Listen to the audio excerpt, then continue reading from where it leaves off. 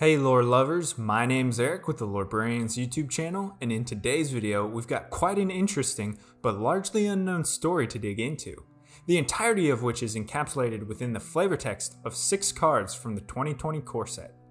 It's a short but emotionally charged narrative telling of acts of courage, moments of disaster, and relentless tests of faith. This is the tale of the Siege of the Bone Spire.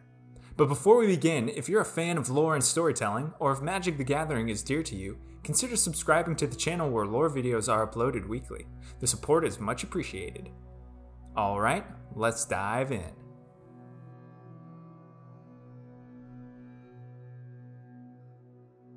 The Siege of the Bone Spire is presented to us in the flavor text of Corpse Knight, Dark Remedy, Dawning Angel, Legion's End, Show of Valor, and Zephyr Charge. All are entries in either a history or report given by an individual known only as Crenea. Not much else is known about the author or the conflict. We've got no way of determining on which plane it occurred, and we have no other geographical information other than the Bone Spire itself. Further, we aren't sure at what point in the overall history of the multiverse this transpired, or even what sides specifically were involved. All we have to go from is a loosely tied narrative of an army marching into battle against a necromancer who resides in the Bone Spire and their undead hordes in hopes of claiming glory and victory for their queen. Crenea was perhaps an active combatant in the siege, or maybe an inquisitive onlooker remaining a safe distance from the bloodshed, or even a historian looking into the past to construct the tale of the siege. Crenea's logs are as follows. With each knight that rode out from the Bone-White Keep, the Queen's soldiers felt their courage failing. Corpse Knight depicts such a chilling outrider stalking the battlefield. Writhing tendrils of darkness stitched him back together. Though his will and body both were broken, the necromancer's magic would not let him rest. Dark Remedy shows us the fate of the Queen's soldiers that fall on the battlefield, twisted and transformed into undead. Dawning Angel gives us a glimpse of faith rewarded and renewed. As the sun rose behind the Bone Spire, an angel appeared over the charnel fields, bringing a surge of new hope. With a single word, they were unmade. Legion's End's foreboding flavor text and illustration show us what happens when the necromancer's true might is unleashed. As the knight struggled to stand, his squire took up his blade. The foe advanced not a single step. Show of Valor depicts stalwart courage in the face of horrifying defeat, and we see a ghostly image behind the squire of the knight they may one day turn to be. The last entry comes in the card Zephyr Charge. The knights charged forward on wings of wind, and the necromancer's horde roared in helpless rage. What's most fascinating about these entries is that there's no definitive arrangement as to what order these events take place, and as such is open to interpretation.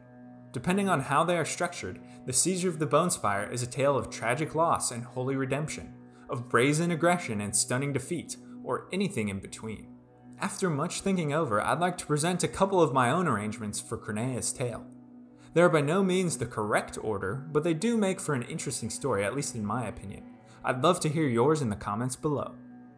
The first arrangement begins with the Queen's army spurred into a frontal assault on the Necromancer's fortress on wings of wind in Zephyr Charge. But then the Necromancer calls forth powerful magic and with a single word ends the Legion's attack, only to call their fallen friends from beyond the grave to join the hordes of undead in Dark Remedy. Now locked in a bloody melee in which each soldier slain adds to the army of the Necromancer, the Queen's army feels their hearts sink, especially once the doors to the Bone Spire open to unleash undead riders. Encircled by rows and rows of disgusting vile zombies, the army is trapped. The number of knights has dwindled so much that now squires take up arms and prevent the undead from advancing. With all hope seemingly extinguished, day breaks and the sun emerges from behind the Bone Spire, bringing with it an angelic host of crusaders to cleanse the battlefield of undeath. Another arrangement begins in the midst of the carnage as writhing tendrils from the necromancer's magic give life to the recently deceased. With zombies being cut to ribbons and soldiers being torn apart, a knight falls and his squire picks up his sword to continue the fight. The Queen's soldiers make a valiant stand, perhaps even turning the tides into their favor, until the gates of the fortress open and a host of corpse knights pour forth, riding down and slaying routed soldiers. And at that moment, the necromancer unleashes a spell to wipe entire legions from existence. Just as the final strands of hope fall from the army's grasp, they can do little more than pray. And their prayers are answered with the dawning of the sun as angels come down from the heavens to aid the queen's army, granting their knights the ability to fly. The knights lead a windborne charge over the undead and head straight to the source, slaying the necromancer in his keep and saving their countrymen. Although the coming of the angels and triumph of good over evil seems most natural and likely with the siege of the Bone Spire, it could very well be that the necromancer claimed ultimate victory. Perhaps the events of Corpse Knight, Dark Remedy, and Show of Valor occur first. Then the angels descend and the knights charge on the wind, flying over the droves of undead toward the necromancer. But the vile wizards saved their most powerful spell for the right moment, turning the angelic host and the legions into nothingness, black ash and oblivion. And perhaps to this day, the Bone Spire stands mighty over a haunted field of death and decay. One fascinating detail that has me believe good triumphed over evil is seen in the illustration of Show of Valor. This card had a prior printing in earlier sets, with an illustration of a woman saving a child from danger. If we compare the two, we can see that the squire bears a likeness to the knight, perhaps the same individual from different points in time. Although the plate and mail seen in each card are somewhat generic, they do have some resemblance. Perhaps the squire survives the battle, only to join the queen's ranks and protect the innocent from the necromancer's retribution. One final note of coincidence comes to us in the form of a short story written on the Wizards website in 2013, titled A Blessed Life. It tells the tale of a soldier and general leading his nation's armies in a losing war against a terrible necromancer. I won't spoil the ending, and if you want to read it yourself, I'll have a link in the description. This story shares many major themes of the siege of Bone Spire, but without specific information to tell us where and when it takes place. One can only theorize.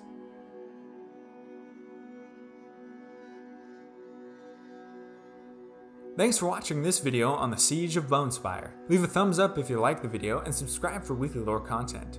And now I want to hear from you. Let me know your thoughts on Crenea, the Siege, and how you would arrange the story, as well as suggestions for future videos in the comments below. The references used can be found in the description. Until next time, go forth and explore the lore.